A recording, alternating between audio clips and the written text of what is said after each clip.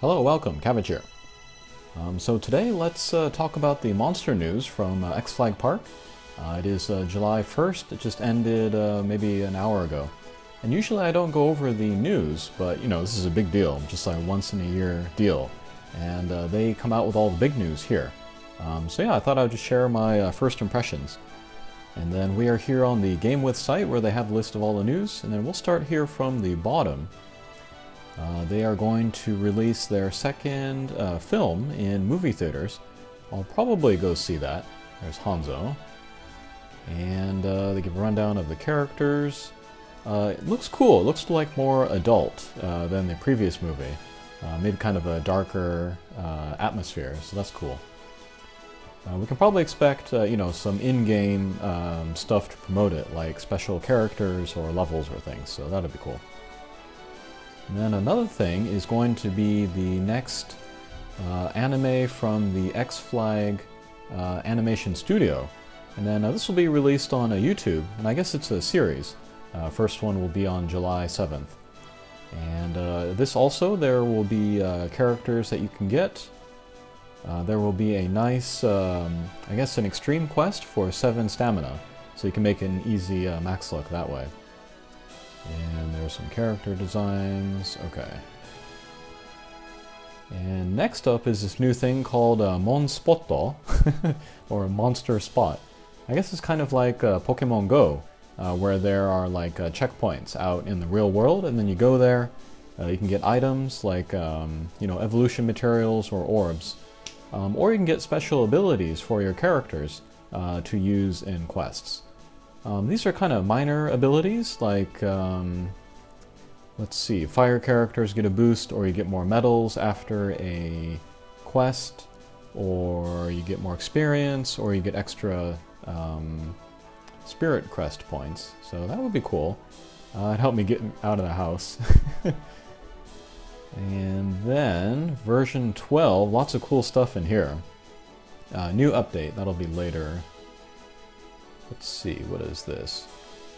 They're going to change some of the gauge abilities. They're going to fix the guide gauge for characters with no block.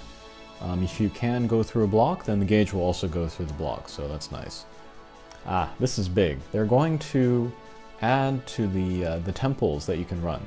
I guess there's going to be 10 new stages, 2 for each element. And I think this was really needed. Because like there are some like types of characters that are certain elements with certain null abilities where it's just not really easy to take them through any of the temples. So yeah, to have more temples available will mean more characters will be more easily given the able berries, so that's pretty cool. I know that lots of players live in the temples, so they're going to be very excited about that. And then yeah, probably a new batch of characters are going to be really good for the temples. So that will mean more usability for more characters. And then there are going to be 4 new able berries. One, you get a combination of attack and speed. The individual bonuses won't be as high as the able berries that give you just one stat. But yeah, this can kind of improve the versatility of the able berries that you use. There's another one where speed is the base, and you can get extra life or attack with that.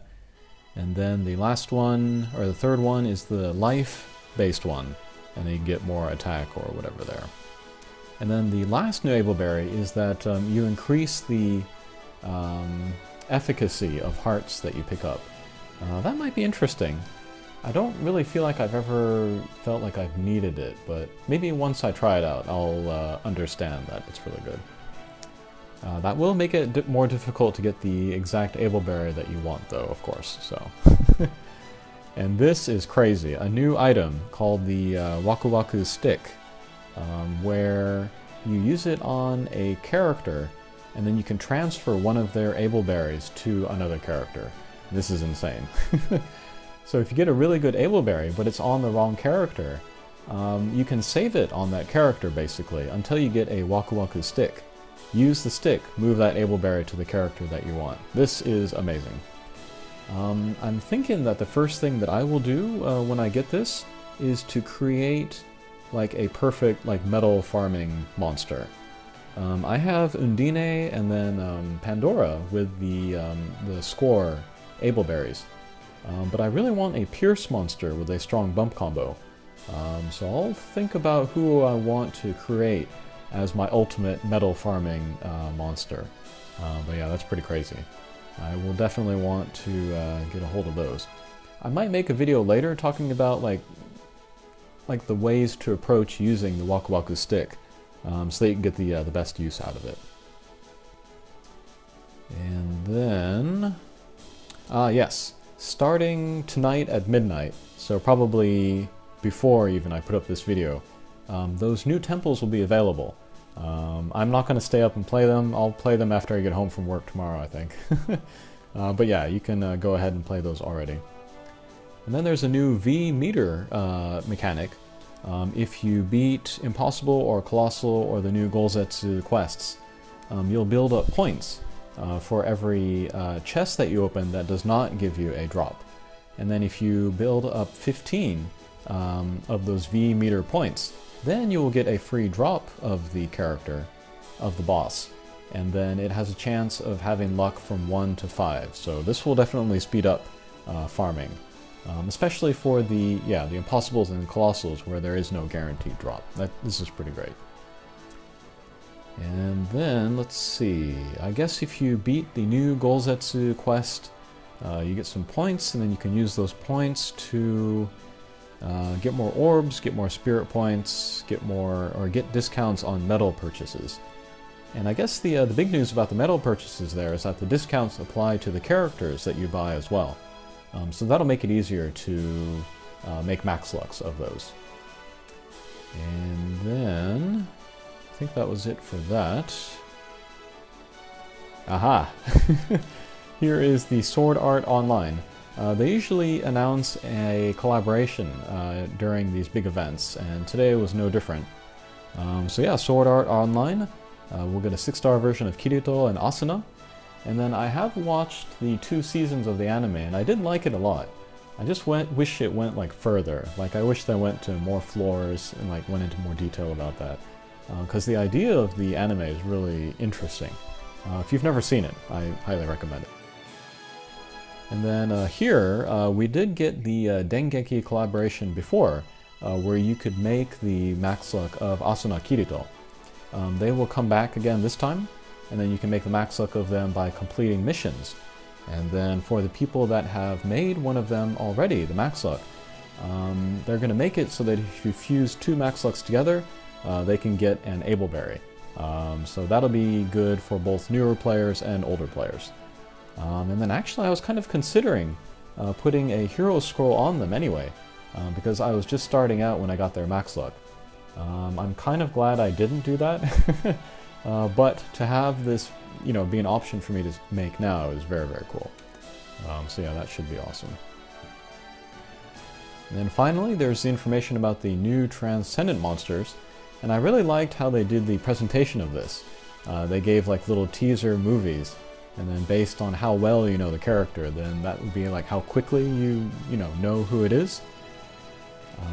The first one was, well, let's start from the bottom. Oh, they're all mixed up. Okay, we'll just start from the top then. First is Lucifer. This was crazy. I kept putting off kind of predicting when she would get her Transcendent form for a while. But I felt like last year at XFLAG Park, I felt like things were kind of coming to a head. She was still the most popular character in the game, even though her character was really old. And they did sort of create a new version of her. But that was in Haitoku Pistols. So that was kind of a left turn. So she did get a new form, but it wasn't her Transcendent form. But this year she did get it. I felt like either this or the anniversary in August was kind of the last chance before fans started throwing chairs. But yeah, there it is. Based on the Ascension version, and then this is the New Year's version, in case you got one of those. And then I have her. I have 2 of her actually. I just pulled one of her yesterday. So I'm going to transcend both, and then I'll make a monster review video of her, of course. But real quick, she loses the gauge, which I'm thrilled about. Still has barrier, She has an energy circle, the double energy circle. And yeah, this is up and down, so there's one like kind of above her and below her. So this will cover much more of the screen. And then, yeah, my biggest complaint about the energy circle before was all that empty space, like inside of it. That's covered a little bit better with this bump combo, so that's very cool. But yeah, I'll talk about her in length during the review video. And then next up is Oreo. I was not expecting her. I was kind of expecting maybe like a series. They would take like one series and then do like all three characters from there. And then there was the rumor of the Romance of the Three Kingdoms. We're all going to get their transcendent forms. Probably, it's just guessing, but maybe XFLAG heard this rumor and they're like, alright, we're not going to follow that because that'll spoil the surprise. So they went for kind of a mix of different series. But yeah, this is Oreo. She was Sakamoto Ryoma's wife, I think. And actually, if you look at her artwork, it's like a mirror image of the transcendent form of Ryoma. So if you put them like left side by side, you'll see the swords out and then the dragons out together, so it's pretty cool. She is in a cat suit, which I'm very happy about, and I'm especially appreciative of the angle from behind. She picks up no block, which is awesome. I don't have a lot of wood no block characters. I have some drop monsters, I have dead rabbits, I have Takasugi, but I only have one of him, so I want to keep him in the evolution form. So yeah, to have another no block character is great. And then maybe I want to use her in Armageddon. And I've been hearing more from like, you know, top JP players that Armageddon is really good as a character. He is a Pierce power type with weak point Slayer, so that means big damage from a drop monster. So maybe I'll look at that quest again and maybe think about starting to make the max luck. But yeah, Oreo should be good in there. Also, I don't have Genghis Khan, so she covers that niche, so very happy about that. Next is Mu, and this one I was very proud of myself because I knew who was going to be when we saw the island. What Mu was like a lost continent in the same series as like Atlantis and Nazca. But anyway, I knew it was Mu. Bounce with super no gravity barrier, which is good for him since he's a power type. I don't know about the bump combo, we'll have to try that out to see. And then the homing strike shot. Just a ton of homing shots, but apparently these explode on contact, so they will even take down the homing absorbers, which is amazing. So yeah, looking forward to him. I have two of him, probably I'll transcend both. And then finally is Napoleon, and she's kind of a mix of the evolution and ascension form. Pierce with Minesweeper and Null Gravity Barrier and Deity Slayer. Command Strike Shot, the medium range spread, and then the Blast Smoke combo. Looks very strong, very versatile. I have the standard version, which is this artwork up here. I really like the movie version down here though, so maybe next time the movie version comes around, I'll try to pull for that. But yeah, I have all of these characters just by a miraculous stroke of luck. So you can look forward to those review videos soon, hopefully.